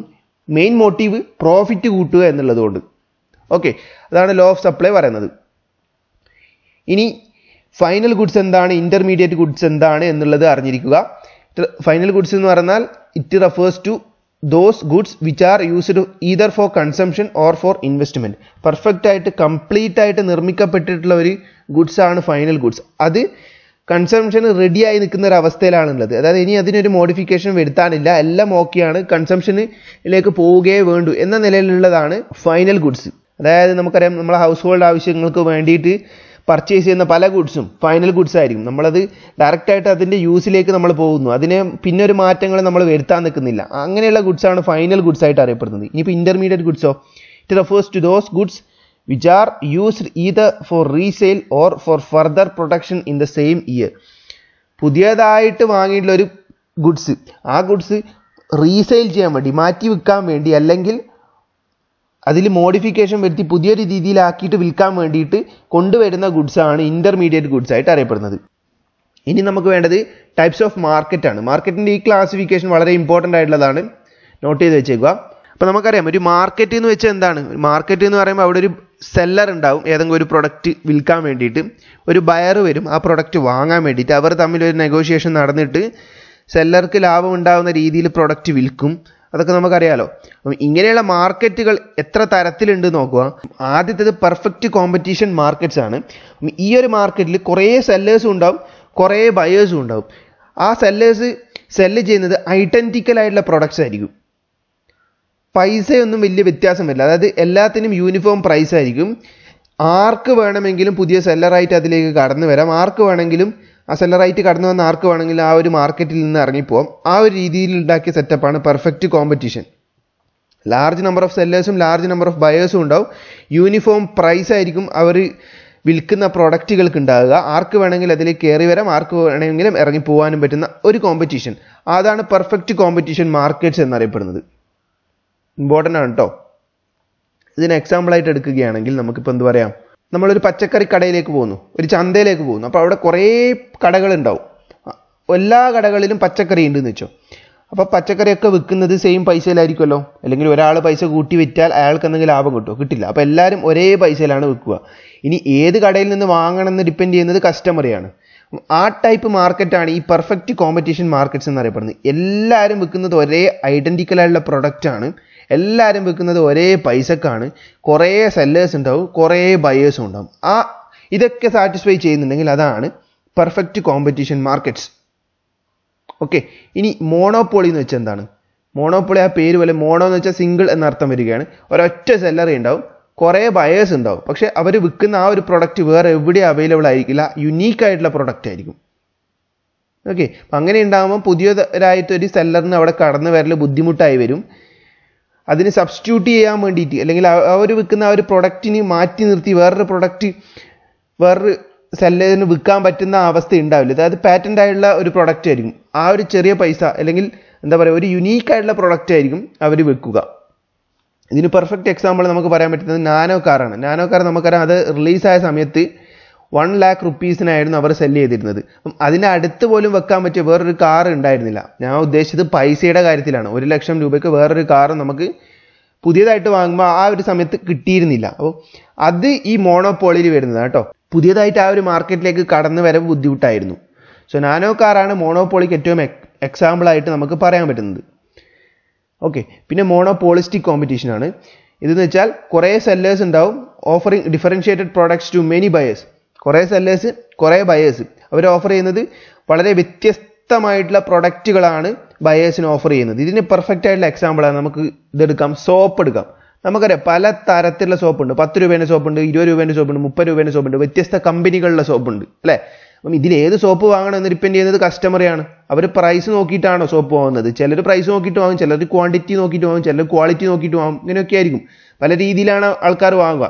ഇത് മോണോപോളിസ്റ്റിക് കോമ്പറ്റീഷന് എക്സാമ്പിളാണ്. പലതരത്തിലുള്ള പ്രൊഡക്ട്സ്, പലതരത്തിലുള്ള സെല്ലേഴ്സ്, കുറേ സെല്ലേഴ്സ്, അവരെല്ലാവരും ബയേഴ്സിന് ഇങ്ങനെ വിൽക്കുന്നു. ആ ഒരു ടൈപ്പാണ് മോണോപോളിസ്റ്റിക് കോമ്പറ്റീഷൻ. ഇനി ഒലിഗോപോളി നോക്കൂ.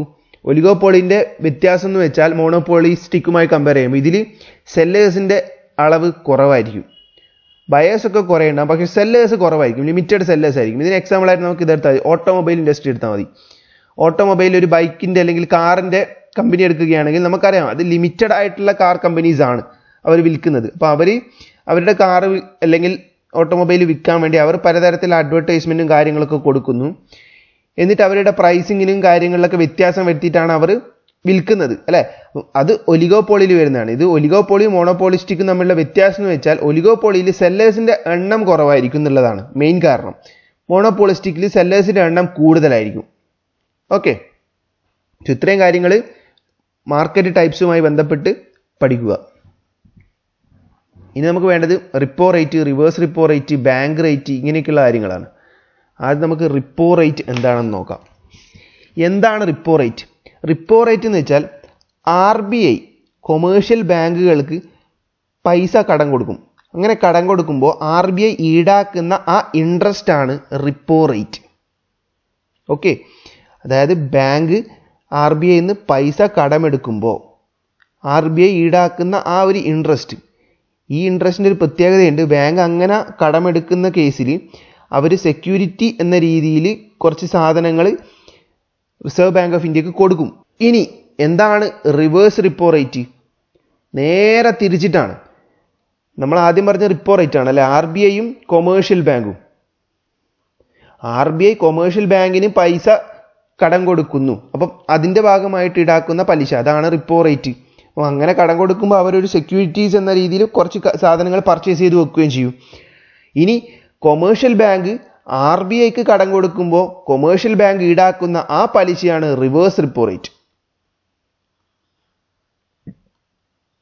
അപ്പോൾ റിപ്പോ റേറ്റും റിവേഴ്സ് റിപ്പോ റേറ്റും മനസ്സിലായെന്ന് വിചാരിക്കുന്നു. ആ ടേമിൻ്റെ മീനിങ്ങേ മനസ്സിലാക്കണ്ടു. ഇതിൽ കൂടുതലൊന്നും കാര്യങ്ങൾ എക്സാമിനും ചോദിച്ചത് കണ്ടിട്ടില്ല.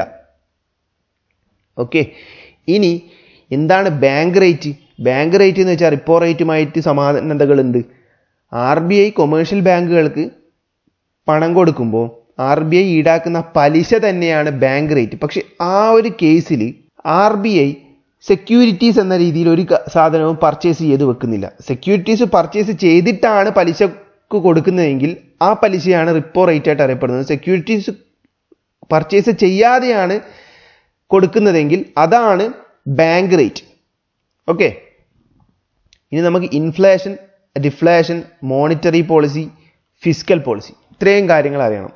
ഇൻഫ്ലേഷൻ എന്താണ്? നമുക്കറിയാം, നമ്മളൊരു 10 വർഷം അല്ലെങ്കിൽ 15 വർഷം മുന്നേ ഒരു ടീ ഷോപ്പിൽ പോയി ചായ കുടിക്കുകയാണെങ്കിൽ നമുക്കാവുന്ന പൈസ എത്രയാണ്? 2-3 രൂപ. പക്ഷെ ഇപ്പോൾ പോയാൽ എന്താ അവസ്ഥ? 10 രൂപയായില്ലേ? പൈസ ഇൻക്രീസ് ആയതുണ്ടോ? ഇത് തന്നെയാണ് ഇൻഫ്ലേഷൻ പറയുന്നത്. എല്ലാ സാധനങ്ങളുടെയും പൈസ ഇൻക്രീസ് ആയിക്കൊണ്ടിരിക്കുന്നു. അതാണ് ഇൻഫ്ലേഷൻ എന്ന് ഇൻഡിക്കേറ്റ് ചെയ്യുന്നത്. ഓക്കെ, നേരെ തിരിച്ച് പൈസ കുറയുന്നുണ്ടെങ്കിൽ അതിന് പറയുന്ന പേരാണ് ഡിഫ്ലേഷൻ. 10 രൂപയുടെ ഒരു സാധനം 2 കൊല്ലം കഴിഞ്ഞാൽ 8 രൂപക്ക് കിട്ടുമെങ്കിൽ അതാണ് ഡിഫ്ലേഷൻ. ഓക്കെ, ഇനി ഇൻഫ്ലേഷനും ഡിഫ്ലേഷനും രണ്ടും നമ്മളെ എക്കണോമിയിൽ അത്ര നല്ല കാര്യമല്ല. ഇൻഫ്ലേഷൻ വേണം, പക്ഷേ ഇൻഫ്ലേഷൻ അധികമാവാൻ പാടില്ല, ഡിഫ്ലേഷൻ ആവാനേ പാടില്ല. ഇനി ഇൻഫ്ലേഷൻ കൂടുമ്പോൾ ശരിക്കും സംഭവിക്കുന്നതെന്ന് വെച്ചാൽ എല്ലാത്തിൻ്റെയും പൈസ കൂടുന്നു, അമിതമായിട്ട് ആൾക്കാർ സ്പെൻഡ് ചെയ്യേണ്ട അവസ്ഥയുണ്ടാവുന്നു എന്തെങ്കിലും ഒരു സാധനം പർച്ചേസ് ചെയ്യാൻ വേണ്ടിയിട്ട്.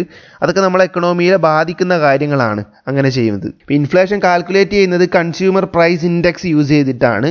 അപ്പം സാധാരണ അവർ ചെയ്യുക എങ്ങനെയാണെന്ന് വെച്ചാൽ ഹൗസിങ്ങിൻ്റെ പൈസ, ഫ്യൂവലിൻ്റെ പൈസ, സർവീസസിൻ്റെ പൈസ, ഇതൊക്കെ ഒരു വർഷത്തെ പൈസ, ഫസ്റ്റ് ഇയർ ഈ വർഷത്തെ പൈസ കാൽക്കുലേറ്റ് ചെയ്യും. ഇതിപ്പോൾ 100 രൂപയാണ് കിട്ടുന്നതെങ്കിൽ ഒരാളെ സംബന്ധിച്ചിടത്തോളം, 100 ഞാൻ എക്സാമ്പിളായിട്ട് എടുത്തതാണ്. ഇനിയിപ്പോൾ സെക്കൻഡ് ഇയർ ആയപ്പോൾ ഇവർ ഇത് തന്നെ വീണ്ടും കാൽക്കുലേറ്റ് ചെയ്യും. ഹൗസിങ്ങിൻ്റെ പൈസ, ഫ്യൂവലിൻ്റെ പൈസ, സർവീസിൻ്റെ പൈസ. അപ്പോൾ ആ പൈസ 102 ആയിട്ടുണ്ടെങ്കിൽ 100-ൽ നിന്ന് 102 ഇൻക്രീസ് ചെയ്തു, 2% ഇൻക്രീസ് ആയി അല്ലേ? അപ്പോൾ 2% ഇൻഫ്ലേഷൻ. ഈ ഇൻഫ്ലേഷൻ ഉണ്ടാവാൻ പല തരത്തിലുള്ള കാരണങ്ങളുണ്ട്. ഒന്ന്, പൈസയുടെ വാല്യൂ കുറഞ്ഞു പോകുന്നത്. പിന്നെ എല്ലാവരുടെ കയ്യിലും പൈസ വരുന്നു. അപ്പോൾ അതും അങ്ങനെ ഉണ്ടാകുമ്പോഴും ഇൻഫ്ലേഷൻ കൂടി വരുന്നു. ഓക്കെ, നമ്മളെ പെർഫെക്റ്റ് ആയിട്ടുള്ള നമ്മളെ എക്കണോമിയുടെ ഡെവലപ്മെൻറ്റിനും എംപ്ലോയ്മെൻറ്റും കാര്യങ്ങളും ഒക്കെ സെറ്റായിട്ട് പോകണമെങ്കിൽ ഒപ്റ്റിമമായിട്ട് ഇന്ത്യ എന്ന് പറയുന്ന ഒരു രാജ്യത്ത് ഇൻഫ്ലേഷൻ റേറ്റ് വേണ്ടത് 2% to 6% ആണ്. അതിൽ കൂടുതൽ ഇൻഫ്ലേഷൻ ഉണ്ടായാലും പ്രശ്നമാണ്, അതിൽ കുറവ് ഇൻഫ്ലേഷൻ ഉണ്ടായാലും പ്രശ്നമാണ്. ഓക്കെ, ഇനി ഇൻഫ്ലേഷൻ കൺട്രോൾ ചെയ്യാൻ വേണ്ടിയിട്ട് സെൻട്രൽ ഗവൺമെൻറ്റിനും പറ്റും, RBIക്കും പറ്റും. RBI ഇൻഫ്ലേഷൻ കൺട്രോൾ ചെയ്യാൻ വേണ്ടിയിട്ട് യൂസ് ചെയ്യുന്ന മെത്തഡാണ് മോണിറ്ററി പോളിസി എന്നറിയപ്പെടുന്നത്. മോണിറ്ററി പോളിസി പ്രകാരം RBI ചെയ്യുക എന്താണെന്ന് വെച്ചാൽ അവർ റിപ്പോ റേറ്റ് കൂട്ടും. റിപ്പോ റേറ്റ് കൂട്ടുമ്പോൾ സ്വാഭാവികമായിട്ടും എന്താ സംഭവിക്കുന്നത്? ബാങ്കിന് RBIയിൽ നിന്ന് പൈസ കടമെടുക്കുമ്പോൾ കൂടുതൽ പലിശ കൊടുക്കേണ്ടി വരും. അപ്പോൾ എന്ത് ചെയ്യും? ബാങ്ക് RBIയിൽ നിന്ന് പൈസ എടുക്കാതിരിക്കാൻ വേണ്ടി ശ്രമിക്കും.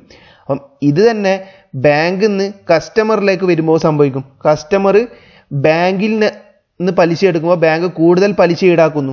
അപ്പോൾ എന്ത് സംഭവിക്കും? കസ്റ്റമർ ബാങ്കിൽ നിന്ന് പൈസ എടുക്കാണ്ട് നിൽക്കും. അപ്പോൾ സ്വാഭാവികമായിട്ടും കസ്റ്റമറുടെ കയ്യിലുള്ള പൈസേൻ്റെ അളവ് കുറയും, ഡിമാൻഡ് കുറയും, ആ ഒരവസ്ഥയുണ്ടാവും. അപ്പോൾ അങ്ങനെ ഇൻഫ്ലേഷൻ കൺട്രോൾ ചെയ്യാൻ വേണ്ടി പറ്റും.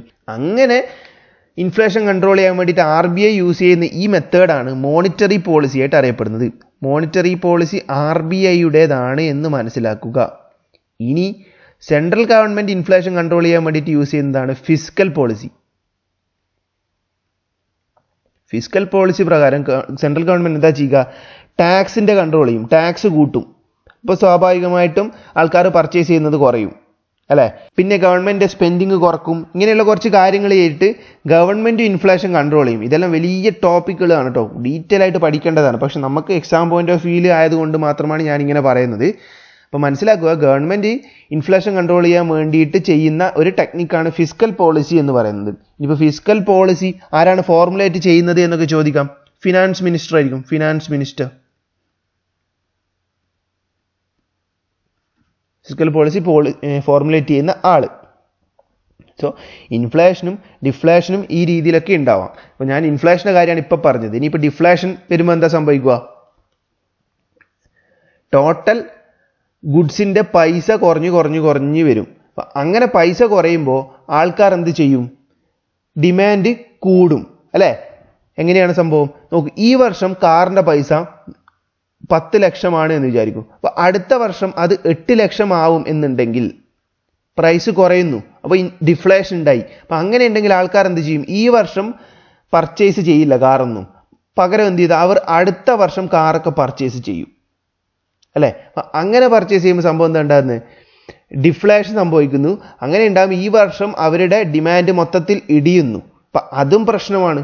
ക്യാഷ് സർക്കുലേഷൻ നടക്കൂല, അതും ബുദ്ധിമുട്ടാകും. ആൾക്കാരൊക്കെ പൈസ സംരക്ഷിച്ചു വെക്കും. സർക്കുലേഷൻ നടന്നില്ലെങ്കിൽ അതും പ്രശ്നമാണ് അല്ലേ.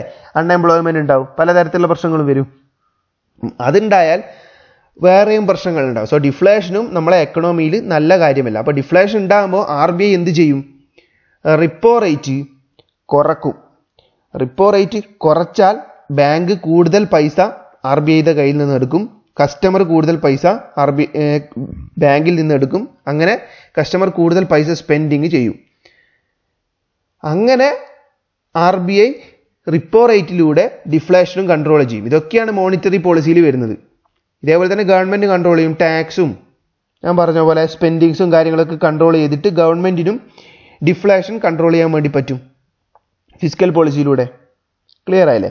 സോ ഇതാണ് inflation, deflation, monetary policy, fiscal പോളിസിയുമായി ബന്ധപ്പെട്ടിട്ട് ചുരുക്കി പറയാനുള്ളത്. ഇനിയുള്ളത് ഡിസിൻഫ്ലേഷനാണ്. ഡിസിൻഫ്ലേഷൻ എന്ന് വെച്ചാൽ ഇൻഫ്ലേഷൻ തന്നെയാണ്, പക്ഷേ ആ ഇൻഫ്ലേഷൻ്റെ ലെവൽ കുറവായിരിക്കും എന്ന് മാത്രം. ചെറിയ അളവിലുള്ള ഇൻഫ്ലേഷൻ, അതാണ് ഡിസിൻഫ്ലേഷൻ. ഓക്കെ, സോ ഇത്രയും കാര്യങ്ങൾ മനസ്സിലാക്കുക. പിന്നെ നമുക്ക് വേണ്ടി ഗവൺമെൻറ് ബഡ്ജറ്റിനെ കുറിച്ചുള്ള കാര്യങ്ങളാണ്.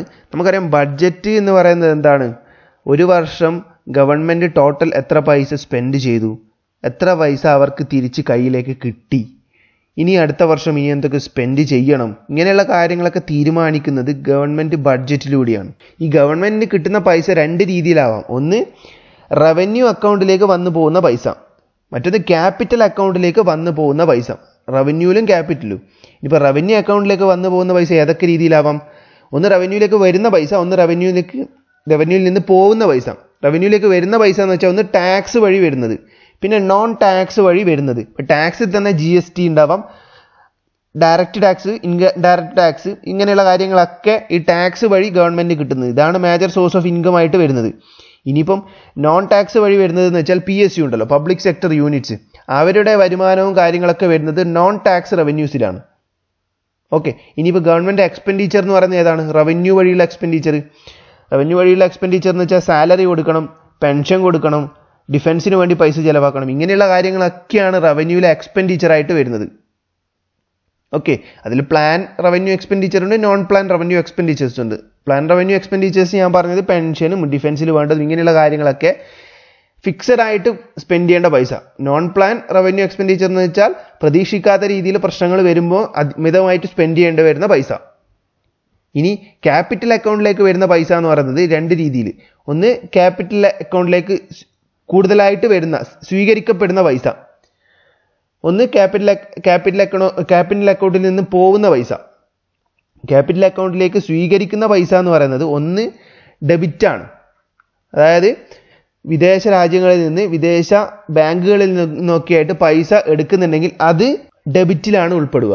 ഓക്കെ, ഇനി പൈസ അങ്ങനെ എടുക്കുന്നില്ല, നമ്മളെ ഡിസ്ഇൻവെസ്റ്റ്മെൻറ്റ് പ്രകാരം, അതായത് PSU കാര്യങ്ങളൊക്കെ ഗവൺമെൻറ് ഷെയർ കുറച്ചിട്ട് പ്രൈവറ്റ് സെക്ടറിലേക്ക് കൊടുക്കുമ്പോൾ അങ്ങനെ കിട്ടുന്ന ആ പൈസ ഉണ്ടല്ലോ, നോൺ ഡെബിറ്റ് ആയിട്ട് വരുന്നത്.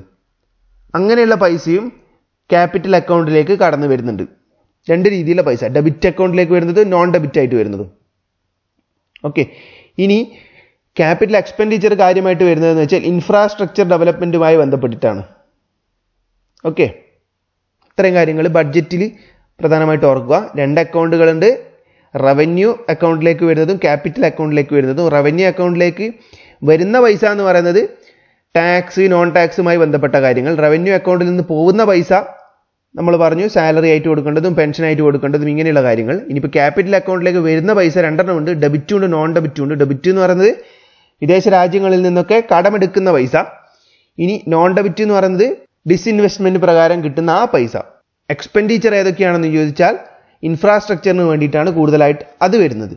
ഓക്കെ, ഇനി നമുക്ക് അറിഞ്ഞിരിക്കേണ്ട കുറച്ച് ടേമുകളാണ് physical deficit, budgetary deficit, revenue deficit. Okay, physical deficit എന്ന് വെച്ചാൽ ടോട്ടൽ എക്സ്പെൻഡിച്ചർ, ടോട്ടലായിട്ട് ഗവൺമെൻറ് ചെലവാക്കുന്ന പൈസ minus non debit receipt. Okay, non debit വഴി ഗവൺമെൻറ് കിട്ടുന്ന പൈസ. ഡെബിറ്റ് വഴി നമുക്കറിയാം കിട്ടുന്നത് ബോറോയിങ്സിലൂടെയാണ്, വിദേശ രാജ്യങ്ങളിൽ നിന്നൊക്കെ കടമെടുത്തിട്ട് കിട്ടുന്ന സംഭവമാണ് ഡെബിറ്റിലൂടെ കിട്ടുന്നത്. നോൺ ഡെബിറ്റ് എന്ന് പറയുന്നത് ഏതൊക്കെയാണ്?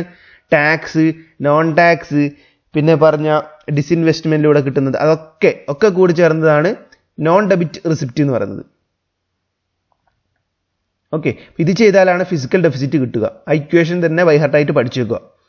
ഇനി ബഡ്ജറ്ററി ഡെഫിസിറ്റ് എന്തായിരിക്കും? Total expenditure minus total revenue. ടോട്ടലായിട്ട് കയ്യിലേക്ക് വന്ന പൈസ ടോട്ടൽ എക്സ്പെൻഡിച്ചറിൽ നിന്ന് കുറക്കുമ്പോൾ കിട്ടുന്നതാണ് ബഡ്ജറ്ററി ഡെഫിസിറ്റ്. അപ്പോൾ ഈ ഫിസിക്കൽ ഡെഫിസിറ്റും ബഡ്ജറ്ററി ഡെഫിസിറ്റും തമ്മിലുള്ള വ്യത്യാസം എന്താ? ഫിസിക്കൽ ഡെഫിസിറ്റ് ഇവിടെയുള്ളത് നോൺ ഡെബിറ്റ് റെസിപ്റ്റ് ആണ്. ഇപ്പോൾ ഈ നോൺ ഡെബിറ്റ് റെസിപ്റ്റിൻ്റെ കൂടെ ഡെബിറ്റ് റെസിപ്റ്റും കൂടി ചേർന്നിട്ടുണ്ടെങ്കിൽ അതെന്തായി മാറി? ബഡ്ജറ്ററി ഡെഫിസിറ്റായി മാറി. ഓക്കെ, ഇനി വേണ്ടത് റവന്യൂ ഡെഫിസിറ്റ് ആണ്. റവന്യൂ ഡെഫിസിറ്റ് എന്ന് വെച്ചാൽ revenue expenditure minus revenue receipt. Revenue പരമായിട്ട് ചെയ്തിട്ടുള്ള എക്സ്പെൻഡിച്ചർ മൈനസ് റവന്യൂ പരമായിട്ട് കിട്ടിയിട്ടുള്ള റെസിപ്റ്റ്. അത് ചെയ്താൽ എന്ത് കിട്ടും? റവന്യൂ ഡെഫിസിറ്റും കിട്ടും. ആ മൂന്ന് ഇക്വേഷനും ഒന്ന് നോട്ട് ചെയ്ത് വെച്ചേക്കുക. ഇനി ലോറൻസ് കർവ് എന്താണ് എന്ന് നോക്കണം. ലോറൻസ് കർവ് എന്ന് പറയുന്നത് it is A graph used to measure the inequality of income or wealth of society. നമുക്കറിയാം ഒരു സൊസൈറ്റിയിൽ പല തരത്തിലുള്ള ആൾക്കാരുണ്ട്, പല തൊഴിലുകളിലായി ചെയ്തിട്ട് ജീവിക്കുന്ന ആൾക്കാരാണ്. അപ്പം അവർക്ക് കിട്ടുന്ന വരുമാനം വളരെ വ്യത്യസ്തമായിരിക്കും. ചിലർക്ക് നല്ല പൈസ കിട്ടും, ലക്ഷങ്ങൾ വരുമാനം ഉണ്ടാകും, ചിലർക്ക് വെറും 1000-ങ്ങളോ 2000-ങ്ങളോ വരുമാനമായിരിക്കും. അപ്പോൾ അവരുടെ തമ്മിലുള്ള വെൽത്ത് അല്ലെങ്കിൽ അവരുടെ ഇൻകം തമ്മിലൊരു വ്യത്യാസമുണ്ട്. അപ്പം അതാണ് ഇന്നീക്വാലിറ്റി ആയിട്ട് അറിയപ്പെടുന്നത് ഇൻകത്തിൻ്റെ കാര്യത്തിൽ. അപ്പോൾ ആ ഇന്നീക്വാലിറ്റി റെപ്രസെൻറ്റ് ചെയ്യാൻ വേണ്ടിയിട്ട് യൂസ് ചെയ്യുന്നൊരു കർവ് അല്ലെങ്കിൽ ഗ്രാഫാണ് ലോറൻസ് കർവായിട്ട് അറിയപ്പെടുന്നത്. ഇത് ഓരോ രാജ്യങ്ങൾക്കും ഈ ഒരു കർവ് നമുക്ക് വരക്കാൻ വേണ്ടി പറ്റും. ഇത് വരക്കുന്നത് എങ്ങനെയാണെന്ന് ചോദിച്ചാൽ വൈ ആക്സിസിൽ നമ്മൾ എന്തെടുക്കുന്നു? Cumulative portion of income. Cumulative portion of income.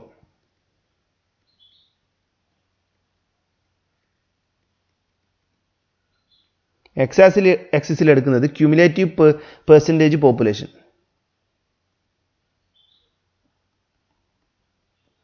ഇങ്ങനെ എടുത്ത് വരക്കുകയാണെങ്കിൽ നമുക്ക് കിട്ടുകയെന്ന് വെച്ചാൽ എല്ലാവർക്കും ഈക്വൽ ഇൻകം ആണ്. അങ്ങനെയാണെങ്കിൽ equality in terms of income കിട്ടും. അറിയാലോ, എല്ലാവർക്കും ആ രാജ്യത്തുള്ള അല്ലെങ്കിൽ ആ സൊസൈറ്റിയിലുള്ള എല്ലാവർക്കും തുല്യമായിട്ടുള്ള ഇൻകം ആണെങ്കിൽ നമുക്ക് ഇങ്ങനെയാണ് കിട്ടുക. ഇതാണ് ഇക്വാലിറ്റി, ലൈൻ ഓഫ് ഇക്വാലിറ്റി എന്നറിയപ്പെടുന്നത്, ലൈൻ ഓഫ് ഇക്വാലിറ്റി.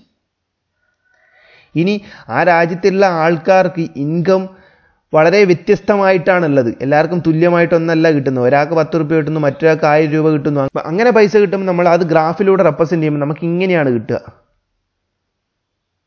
ഓക്കെ, ഇതാണ് ലോറൻസ് കർവ്.